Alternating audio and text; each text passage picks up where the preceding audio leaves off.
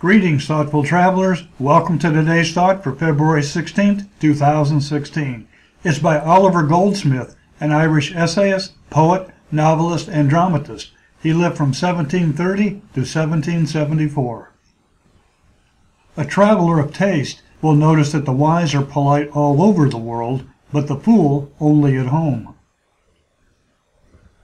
So what are your thoughts on today's quote? Here's mine. Travel liberates in ways that can be both good and bad. It depends on the individual.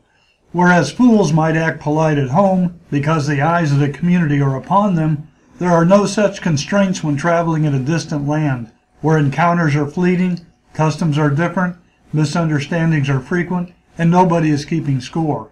Wise travelers maintain their composure and decorum, while foolish ones take the easy self-serving route, regardless of how their behavior impacts others.